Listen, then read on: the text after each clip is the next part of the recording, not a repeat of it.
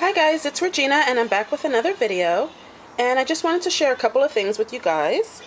I went to Walmart yesterday and I was so excited. I found this little easel stand, and I figured it would be perfect to display the guitar mini that Terry had just sent. So thank you again, Terry.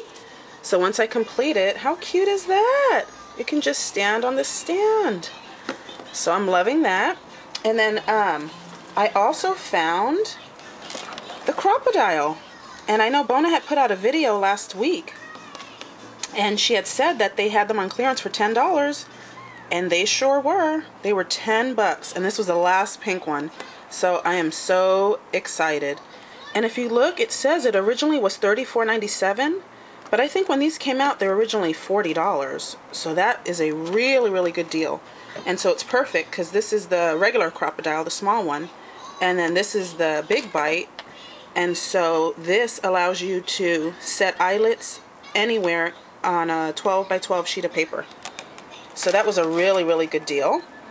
But what I really wanted to show you guys was a comparison of the Glimmer Mist. And these are my 3 favorite colors. And I get asked all the time, you know, what are your favorite colors, or, you know, what colors do you think sparkle the best? And so I had just ordered the Dazzling Diamonds, which is this one. And this is the color that James was talking about at Expo at the Tattered Angels booth. And James is Liz Hicks's husband. She's the education coordinator. But he was saying that they wanted to name this color Man Sparkle. And he was just like going on and on about it. It was so funny.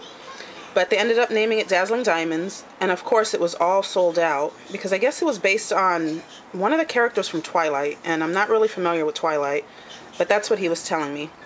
And so I did a comparison with the Dazzling Diamonds, the Marshmellow, and the Pearl. And so here are the tags. So this one is the Dazzling Diamonds, and I love it. It shines really, really nice.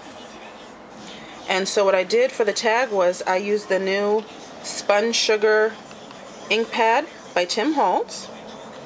And I just wanted to share with you guys, I used to use these to ink up my papers or tags or whatever, and these are just makeup sponges. And they work really, really well. So if you don't have the ink blending tool, like this one is the worn lipstick that I have. And so I don't have any of the new applicators like this for the new colors. But yeah, you can just use these makeup wedges. And I know they have them at Target in the makeup section. And I think they're like $2, and you get probably like a pack of 50 or something. Really reasonable. And then this color is the Marshmellow, which this shines really, really nice as well. And then this one is the Pearl. And I love the Pearl also, but I'm noticing that the Dazzling Diamond shines the brightest.